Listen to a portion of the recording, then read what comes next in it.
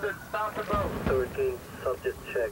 It is the newest addition to the Miami-Dade Police Department. Put your hands in the air and step to the front of your vessel. An $80,000 stealth boat, which will be put to the test. Keep going forward till you hit this bare spot in front of you. That's good. So, they're dumping barrels. Barrels are going in. They're dumping stuff from the barrel. In the war on terror and the assault on our waterways when it comes to illegal dumping here in South Florida. It's an operational boat for the divers to be able to get in and get out of the water easily to do their investigations. It's got a night vision capability. It's got radar. It's got GPS.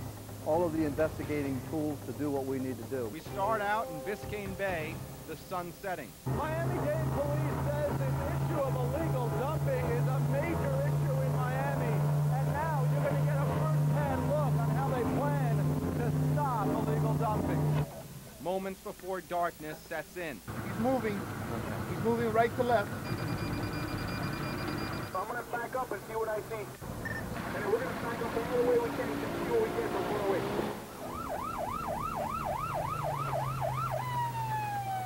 This is the Miami-Dade Police Department. Put your vessel in neutral, Captain. This boat, under the cloak of darkness, is when it is most effective. The drill this evening, spot and arrest a boatload of crooks dumping a harmful substance into the bay. And here's the test.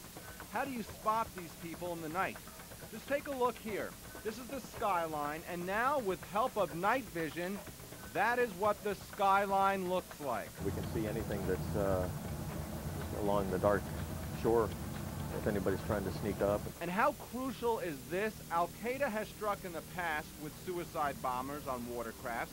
The stealth boat already in use in the port of Miami doing surveillance. Add on to that, South Florida in several months will be the site of the first presidential debate between Senator John Kerry and President Bush at the University of Miami. It is not only the threat on land, but on water, which surrounds South Florida.